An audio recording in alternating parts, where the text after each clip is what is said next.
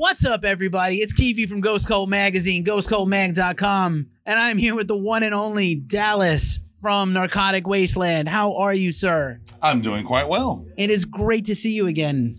Thank you. Thank you. It's great to be back. Yeah, back in New York City. We last chatted at Blackthorn 51 right when the record came out. And you guys are on tour right now with Pathology. Sick tour. Amazing night of death metal here in Brooklyn at Saint Vitus Bar. All kind, Malignancy in the house, Contrarian. What a tour. What a tour. Yeah, man. A lot of diversity there. A little bit different shit here and there. I think that doesn't hurt. Instead of just, booking a tour or whatever with just like the same kind of thing for every band. I don't think that really works. It's nice to have a little bit of variety in there. We're just, Narcotics kind of like the odd one out, actually, because we're like a little bit thrashy and punky in a way. And we bring back a lot of the old school. And, and then you have some new stuff. But Malignancy, man, I mean, that's just like kind of legendary status, in my opinion. Definitely somebody that didn't necessarily get the credit that they deserve, in my opinion. Agreed. We just talked to those guys, actually. They're awesome. That was a lot of fun. I'm really excited to see you. First of all, brand new song tonight, brand new single coming out soon, and a brand new drummer. So a lot of new stuff, sort of changing it up and, shifting things along. Pretty cool. How'd you get Sterling in the band? That kid is amazing. Well, same old thing. We just kind of put it out there that we're looking for a drummer, and our current ex-drummer, he decided he wanted to go play in Malevolent Creation, and we said, cool, good luck with that. And there you go. But we're going to continue, and I like the style that Sterling has. I think naturally he has the style that's kind of between the debut album and Delirium Tremens. So. And that actually happens to be kind of where the new material is going. I really feel that we've kind of really starting to establish a sound. And that's where we're kind of going to go for on the next stuff. And we're pretty deep into the next record already. So, spring 2020, expect a tour, expect a new album, and all that good stuff. See, you interviewed Dallas, and he does your job for you by just answering stuff without even being asked. This is the best interview already of 2019 for me. Thanks, man. Just like the last one was the best one of 2018. And yeah, man, so stoked to get new music from you. There's a new single coming out, apparently.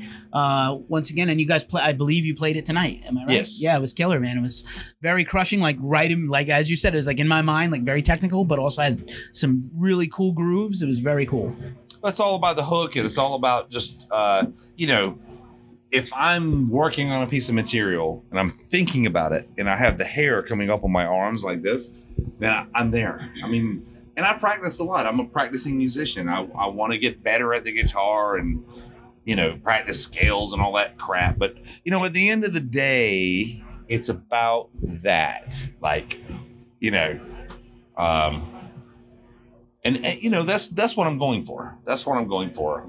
We can practice, and sometimes that comes in handy, and sometimes it's all out the fucking window. And either way, at the end of the day, it's about creating something that translates into something that people can relate to, whether it be just me or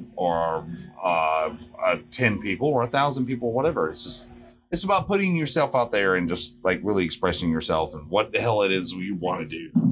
And, you can take it seriously or not take it seriously. It's all entertainment. I like anything from, suffocation to circle jerks. So it's all entertainment. It's all in what you want and what you want to achieve with your entertainment. So that's what it's about. Word. It needs to be on a t-shirt or something. That was great. Oh, shit. And now we have the 4-piece band back together again. So that's really cool. We got, because the last time I saw you, we were a trio. So I think the band works best with a second guitar player supporting you. Yeah. How's it working out for you? I think in this edition of Narcotic Wasteland. Well, I actually have to say this. Today we shipped our original lead guitarist back to Hawaii. He was able to do only 2 weeks for the tour. So having Ed, I haven't been able to jam with Ed live for over 25 years. So that was a godsend. Jason is from Infuriate, which is the band that Sterling plays in, our drummer. So he was the next level to kind of like fill in for when Ed couldn't, finish out the tour or whatever. So I have to say, in a way, it's bittersweet because me and Ed back in the day, before anybody knew who the hell we were really rocking some fucking shows, man. Like his lead playing, his wizardry, and his songwriting too is just really. Me, Chris, and Ed are Narcotic. We are the band. We've got Sterling in now for the new drummer, and he really fits the style. And so he's, we've got the needle in his arm now, and he's going to be Narcotic as well. And that's what we were looking for too. We want somebody who's, I'm not trying to be Junebug Spade and the Funky Suckers here. I want a fucking band of I love it. The entertainment continues. The guy behind the camera is laughing his ass off. But the thing is that I want a band that has individual members that people actually recognize, and not doing this whole Junebug Spade and the Funky Sucker or blah blah blah and the Guitar Center kids. I don't want to do that. Yeah, it's a band. I want a band. Right. I'm tired of this. I mean, it's getting old and it is stagnating. Like what you're getting from these bands that has X original members left. It's usually just one. It's not always a good thing. A lot of times it's like they're missing something when they miss that guy. And I'm not trying to do that. I want, I understand that, our lead guitarist, he can't always make it. That's fine. You know what? There's been filling guys before. But we're 3 out of 4 original members. We're proud of that. And it shows in the music that we write together. And that's the most important thing. Maybe we can't always tour together. That's secondary. Because what we're really trying to do here is create some awesome fucking metal. Together. Word. I love it. Check out the band I know Sterling from is Vaginal Bear Trap. That's a Metal Archives band basically that I discovered going down a rabbit hole, and holy fuck.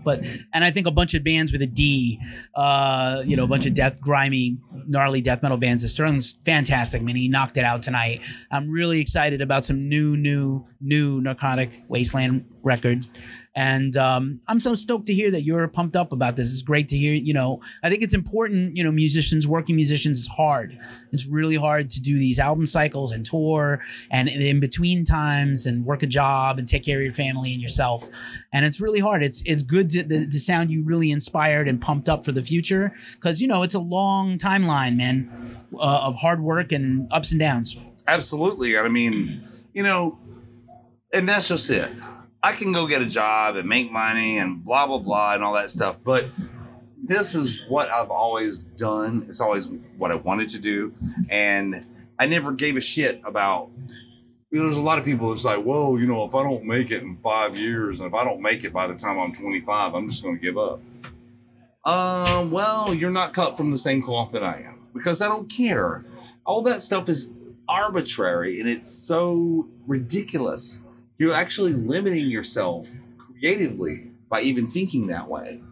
And I don't give a shit about the success. But you know what? We have fans. I mean, we're growing fans. On this tour is ridiculous. The merchandise, we can't even keep it. Like, the band is growing. It's really growing fast. And all we needed was someone to play the drums. I know. No, you know what I'm saying, though? It's just like, everybody has to be a team player. Everybody has to be part of the same page and focus on that one thing. And then you're there. You can go do it. You can go do it as much as you want. And it's going to benefit.